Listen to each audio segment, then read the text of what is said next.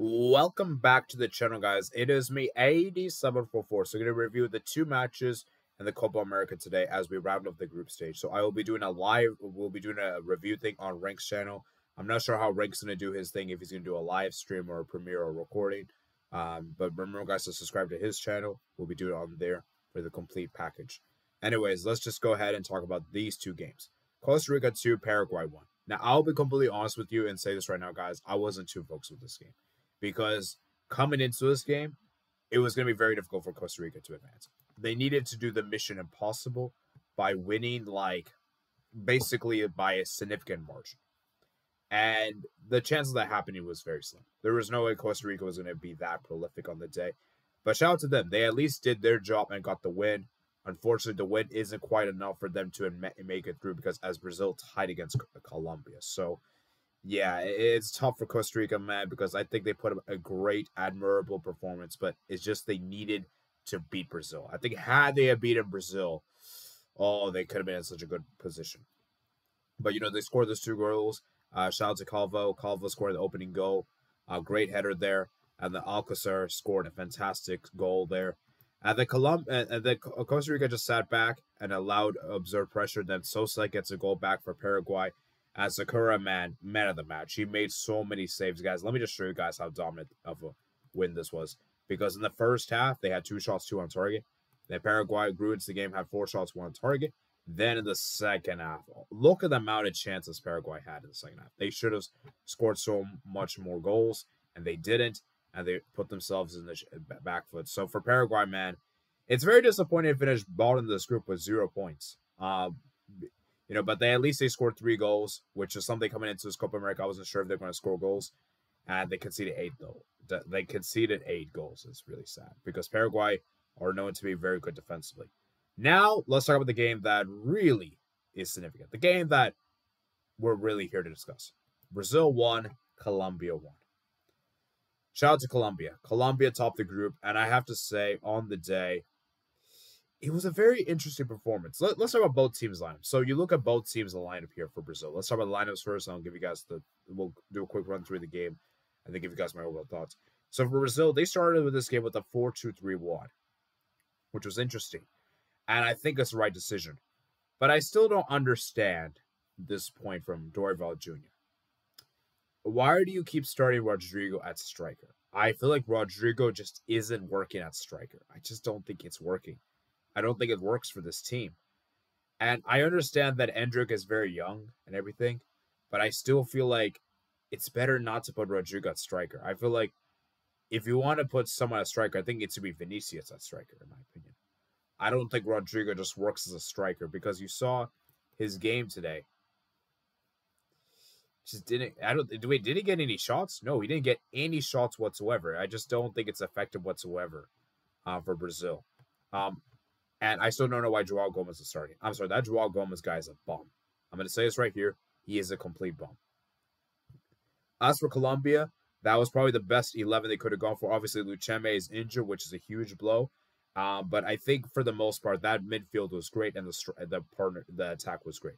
That first half, man, great goal there from Rafinha. Great goal there. Rafinha opening the scoring there to make it 1-0. And you're thinking to yourself, okay, that's a good free kick, man. Can Brazil hold on? Then they had some foul challenges going to there. And then we had the disallowed goal. Now, for me personally, I believe the goal should have stood. Because I believe it's Davinson Sanchez that got the equalizer there by the offside. But it wasn't given. And for me, I just don't understand what CONMEBOL is doing with the VARs. Like, they try to draw the lines. And when you look at the lines, they do the player that is up completely, the player they selected isn't even involved with the play. I don't understand why the goal wasn't given. It's just a disgrace of a referee. And by the way, guys, we're gonna talk about VAR, because VAR we have a lot to discuss about VAR in this game. Then right before halftime, right before Muniz scored, a penalty incident occurred. Now, for me, I can understand why this is not a penalty, because Muniz won the ball off of Vinicius. For me, it's a bit touch and go. I'm not sure if it's a clear and obvious one, because for me, it's a bit of a weird one, because I feel like I'm not so sure, right? because Muniz trips Vinicius down inside the box, but he won the ball, but he still trips Vinicius. So very confusing. So basically nothing happened. And then right on the other end, James Rodriguez plays a great through ball to Cordoba, and Cordoba plays it to Muniz, and Muniz makes it 1-1. And yeah, that's how that's how the half was going into halftime. And I'm thinking to myself, okay, very, very interesting half, right? Because Colombia were the better team. You just saw how dominant they were. Brazil were really terrible that first half. I mean, only registered 2 shots on target, but if you actually look at the shots, it was very, very ineffective. Colombia had a lot of chances. Lerma had that miss there. Rodriguez, the 16th minute, and obviously Diaz there, 45th minute before halftime. He had the effort there. I remember the Brazil goalkeeper made a mess there. James Rodriguez, 34th minute free kick save. And then Rios there, Rodriguez, and then Rios right there. At the second half, man, both teams made some changes at halftime. Brazil actually brought on Andres Pereira, and they actually brought on Mojica, and you could tell that the game was just getting very physical, physical. And obviously, Brazil made 2 changes. They brought on Ederson, who I thought should have started this game. I thought Joao Gomez was really poor. Savio on for Rodrigo. Then Colombia brought on Uribe, Borre, and Carrasco. Now, I don't know how Borre missed that chance. Borre should have scored that chance right there in the 84th minute. That was a glorious chance he could have had to get the goal there. Where is it? Let me show you. We can see right there. Not this one. Right there. Borre, 84th minute. That was a big, big miss. Big miss. Then right at the end there, Andres Pereira almost scored the winning goal for Brazil coming off the bench, and he almost did. So, yeah, I think for Brazil, as I said, man, very ineffective. Rafinha there with a free kick, 59th, he almost scored again. And yeah, Brazil, Colombia, man. I think Colombia, for me, they were the better team. I think they honestly are the happier of the 2 teams because Colombia, with this draw, actually tops the group. And with Brazil, now they're going to be playing against Uruguay in the quarterfinals, and they're not going to have Vinicius Jr. Vinicius Jr. is suspended due to yellow card. So I think for Colombia, they're going to be the more happier of the 2 teams. And I think for Colombia, man, they have to improve their finishing because I think that's a big takeaway from this game is that Colombia were the better team, but their finishing is really bad. Their finishing is really bad because you look at the stats here, 13 shots, 6 on target, 3 big chances, guys. Colombia cooked Brazil. It's just that Colombia's finishing was really bad on the day. And for Brazil, I think they'll be happy that they weren't at their best and they managed to get a draw. But for Brazil, as I said, man, things have to change because I don't feel like Rodrigo at striker just doesn't work. I feel like you got to start Vinicius or Endrick. Personally, I would start Endrick. I feel like Endrick has to start, especially knowing that you're playing against Uruguay, and given the fact that Vinicius is suspended, you have to play Endrick. Endrick has to start the next game. And it's crazy to me, Endrick only came off for the last few minutes. I don't understand why Dorival made the substitution so late.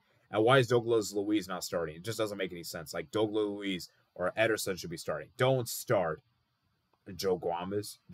Like, it just doesn't make sense. And, like, why are you not getting game time to, like, Martinelli, or Evan Nilsson? It just doesn't make sense, for Brazil, as I said, man.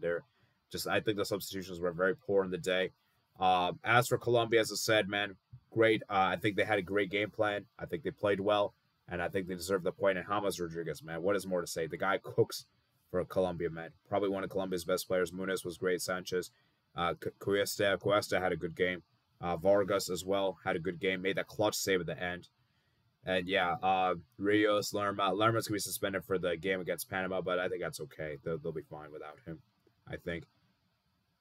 Arias also had a good chance to score, and Luis Diaz wasn't really the best. So I think for Colombia, as I said, man, congrats to them for topping the group, and for Brazil, as I said, man, best of luck against Uruguay. So I'll be dropping my quarterfinal predictions most likely tomorrow for you guys, so stay tuned for that. And yeah, on this channel, guys. So I hope you guys did enjoy. Please let me know your guys' thoughts and comments below. Please remember to like and subscribe, and peace out.